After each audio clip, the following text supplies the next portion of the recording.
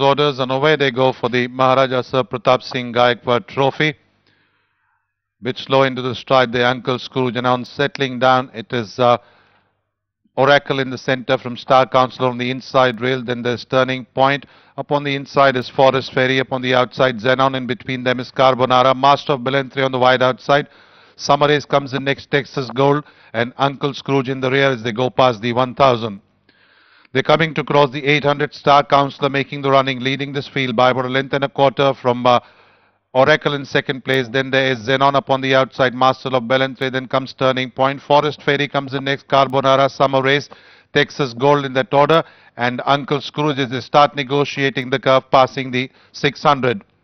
Star Councillor still calling the tune, ahead by about 2 lengths now in front of Oracle. Then in third place is Turning Point. On the inside rails is Forest Ferry. Upon the outside, Xenon. Then there's Summer Race, Master of Bellantray, Carbonara.